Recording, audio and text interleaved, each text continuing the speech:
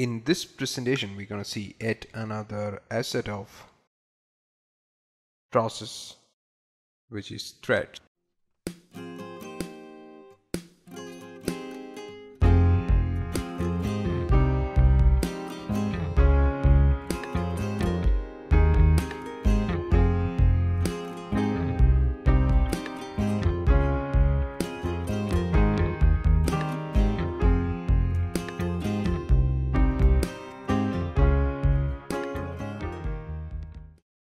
So we have seen three other kind of assets.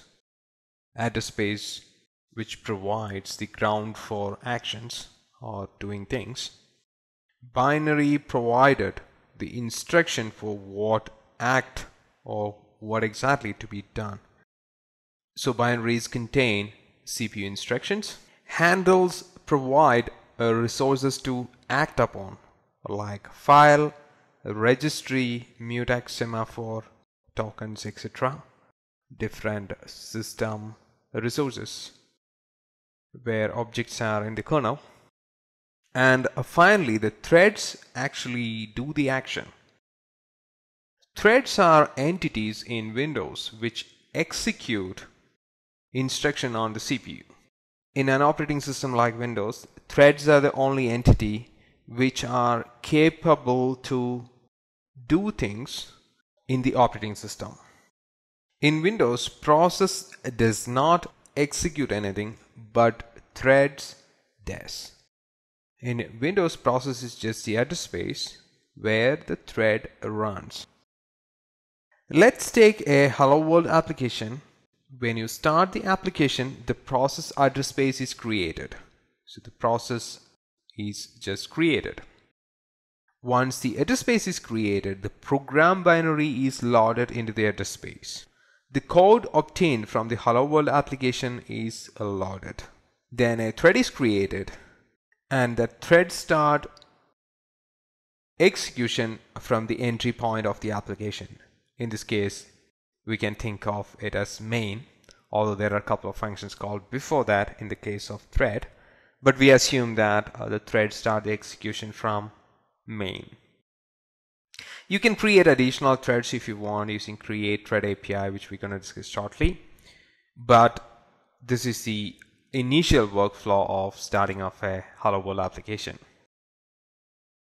Now, from the thread, you're calling printf to print Hello World, and it gets printed on the console.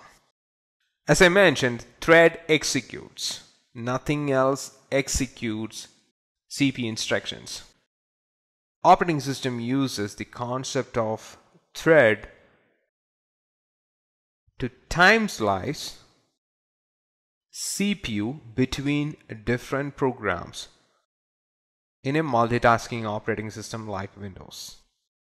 In Windows, every healthy process has at least one thread.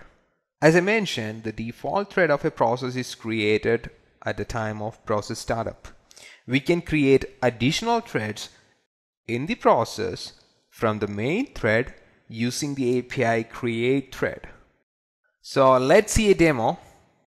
So we're going to see the threads are running in a process using Process Explorer.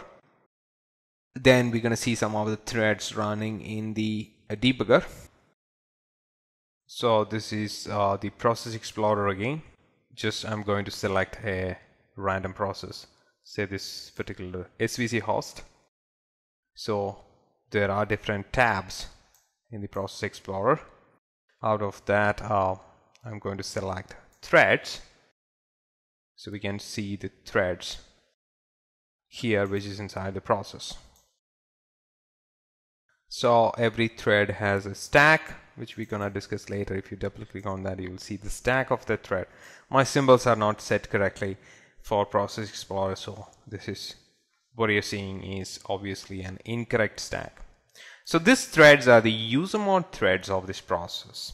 If you want to see the kernel mode threads, you have to go into the system address space. So these are the kernel mode threads, which is common to all the applications, just like in the case of binary or even handles for that matter. So this is a Visual Studio which is being debugged. To see the threads of this process, all you have to do is type the tilde command. So there are 41 threads in this process right now. If I want to see one particular thread, say for example thread number 11, I can do tilde 11s in the debugger. So I switch into that thread, and if I do the K command, I can see the stack of that thread.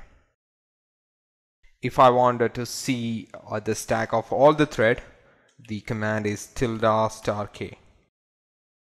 So we have seen this demo, and that brings us to the summary. So we have seen threads as an asset to process, and threads actually does things inside a process, which means threads execute CPU instructions. Threads runs inside the address space. Threads cannot access outside the address space. And we're gonna have a very detailed presentation series on threads, because threads are one of the most complicated topics when it comes to programming, multi-threading, thread synchronization, etc. That's about the presentation. Now, reviews, comments, and suggestions I would like to take from one single location. So if you don't mind, I would like to follow this particular pattern for the reviews and comments. Unfortunately, it is not really useful to me if you update the YouTube comments, as YouTube is just one way we publish content. Now, if you think you need more personal attention, or have some in-depth doubt, or need some more training, please feel free to follow these links. Also, please refer someone if you think they can benefit from similar trainings. All services are available online as well as direct classroom training. So that's it. Thank you for watching. See you next time.